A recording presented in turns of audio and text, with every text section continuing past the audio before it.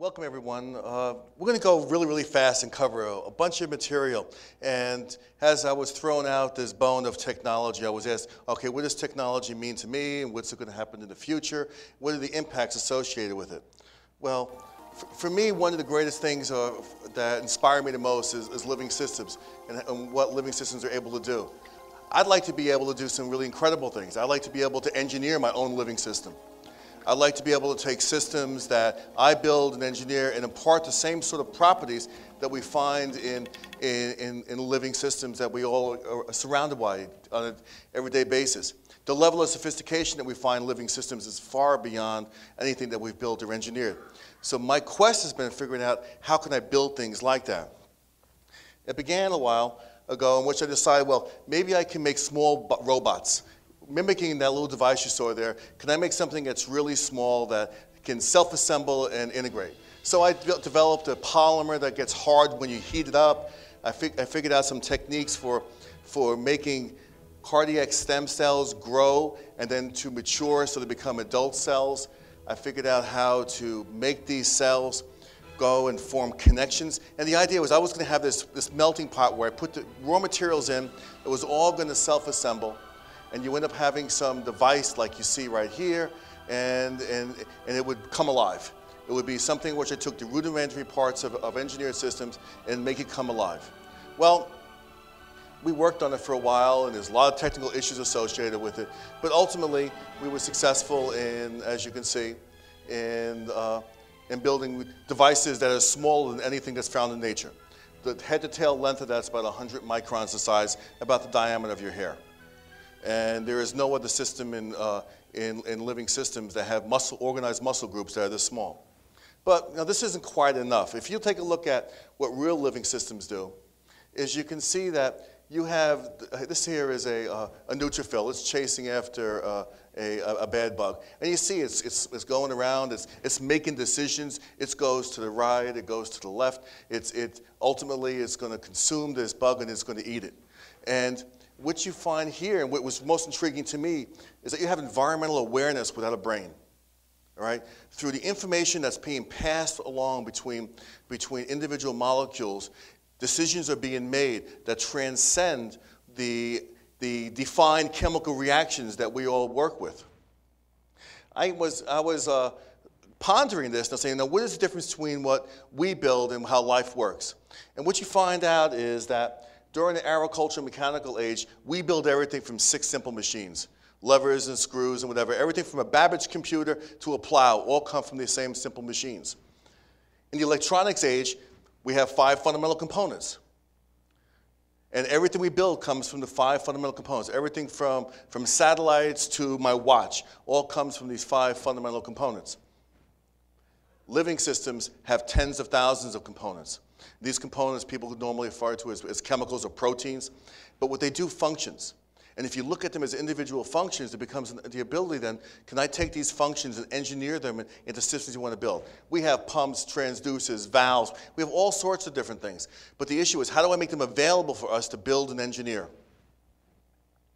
Well, the journey began when I figured out how to take a molecule called ATP synthase, stick it on a single molecule onto a post, put a nanoscopic rod on top of it, and make the darn thing spin, make it switch, make it turn around. I was able to take single molecules and assemble them in positions where I wanted to. But single molecules and putting these systems together, like building a watch, is not the way living systems work. What you find out is, and this is one of the most, for me, one of the moments of epiphany. I was at Albert Einstein Medical School giving a talk, and I was visiting Rob Singer during that period of time. And Rob was studying the reproductive behavior of yeast.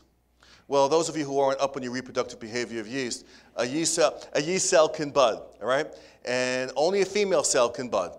But the genetic content of the budded cell can be either male or female, but the genes are all the same. The difference between whether it's a girl or a boy is totally dependent upon the expression of an individual protein. So if the female cell is going to bud and produce a male and produces that protein during the process, she becomes a he. It's all over, all right? We all can understand why, all right? But so how does nature get around it? What you find is that it lays down railroad tracks of microtubules from the mother to the future son, and then there's a group of 7 molecules that carry the messenger RNA where it gets expressed down to the sun, to the new sun. What happens is, through stochastic interactions of 7 different molecules, collectively, they determine the sex of that organism. And if I showed you those molecules, and I said, these are the behavior of those molecules, tell you what they do. Now, nobody would guess what they do. That's the level of emergent functionality which differentiates things between we engineer and the way life really works.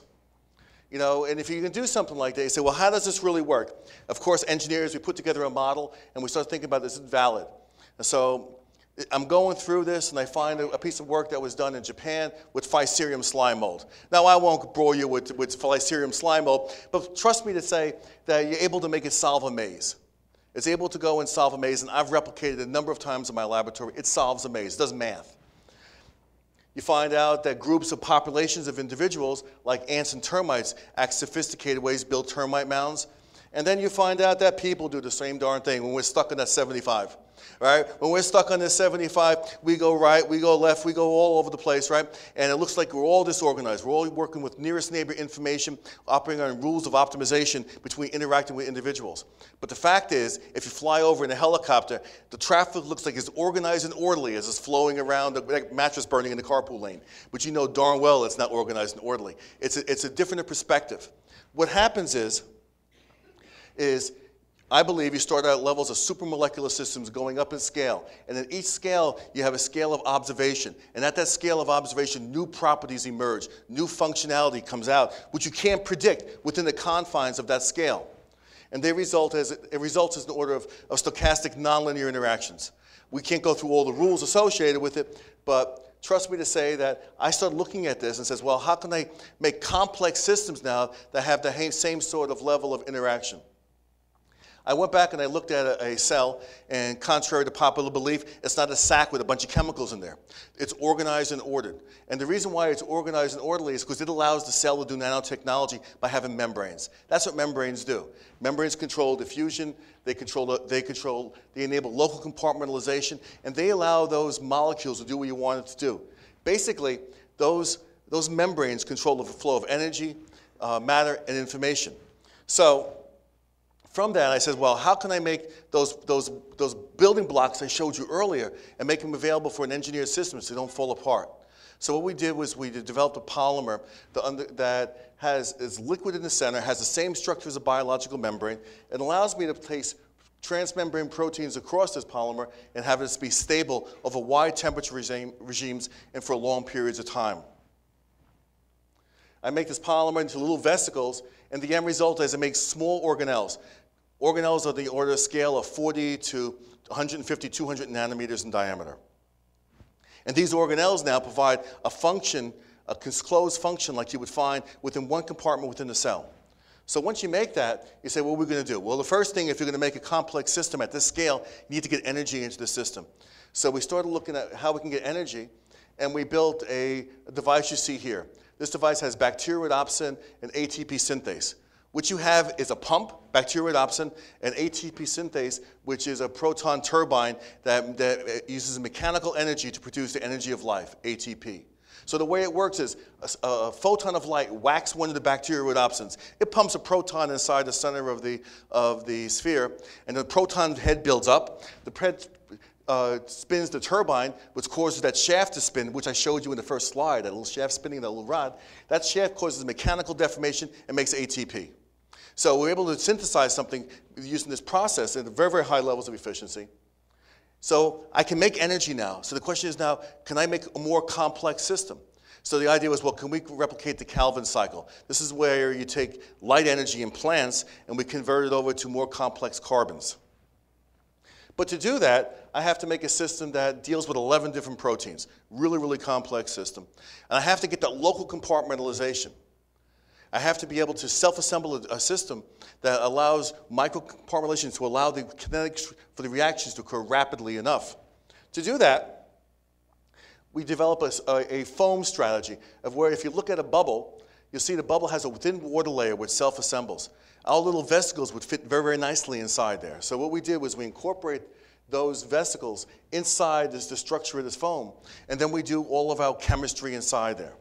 And the end result is that we end up making a system that which we replicate the entire process of photosynthesis inside a engineered system of foam. All the complexity you see in a plant. With the one big difference is that we get extraordinary efficiencies. We get extraordinary efficiencies because all I'm doing is directing 100% of the energy to the product that we want. I don't have to support the metabolism of the living organism. I don't have to make it grow. I don't have to have it reproduce. And so you end up having an opportunity for making energy systems that are much more efficient than things that we normally see.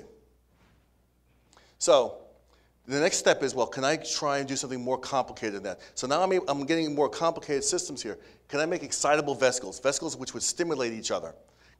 And you start thinking about it, well, of course I can. I can go and take the different proteins, stick them inside a membrane system, with the idea being that if I put them in right, I can get them to self-excite one another.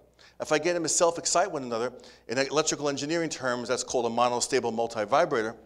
In biological terms, that's called an atrial ventricle node. It's the AV node. It's a little part of group of cells in your heart that tells your heart to beat. It's the group of cells in your heart that gets sick when you need a pacemaker.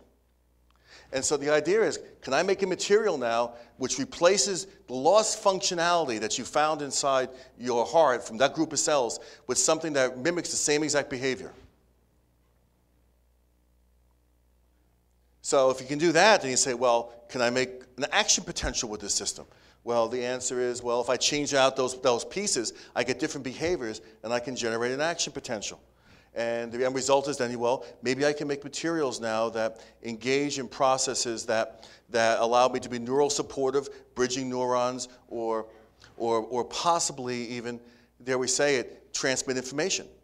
And if we're able to do that, then you start thinking about, well, how would that work? If you look at the way the mind works, it takes information and it does three primary logic operations. It does a fuzzy and, a fuzzy or, a fuzzy many or approximately equal to. A fuzzy many approximately equal to is like when you're 16 years old hanging out at 7-Eleven with your buddies and you're all thinking what you want to do on a Friday night, and Joe and Pete all want to go to the movies, and Jim says, no, I'm going to stay here. That's a fuzzy many approximately equal to. And so if you take a look at those vesicles, though, you find out if I change the size of those vesicles, a number of magical things happen. One, I change the coordination number. I change how many they're talking to. Two, I change the strength of the charge that they release, and I change the recovery time. When you have millions of these collectively, you end up with the same logic operations. So what we've done is we've taken those channel proteins, we've incorporated them into our vesicles, we've made them work. We've been able to take these groups of vesicles, combine them together, and we're able to make them talk to one another. So we're able to make them communicate to one another. So the last thing we have to do is we have to incorporate another molecule, which is an ATPase pump, to recharge the vesicles to get it working. But when that happens, we have the opportunity then, maybe in the future, very near future, to make a information processing unit that processes information that's analogous to the way living systems process information that you find inside your brain. So overall, what is shown here at the very, very end is that we're able to metabolize materials, we're able to integrate power, make amplified sensing, do all the projects that you would normally see, and attributes you would normally see within living systems. Intrinsic properties of something that you build and engineer. We're engineering life into the materials. Hasn't anything else. I've always been blessed by a number of really smart students. This is an older picture. It's from when I was at first left UCLA. There's actually a faculty member here, David Wendell, who's not here, who contributed a lot, and Hyo-Chuk Choi, who's a research professor. But they've all contributed very heavily to this work, because I couldn't do it myself, that's for sure. Anyway, that was it. Right on time. There you go.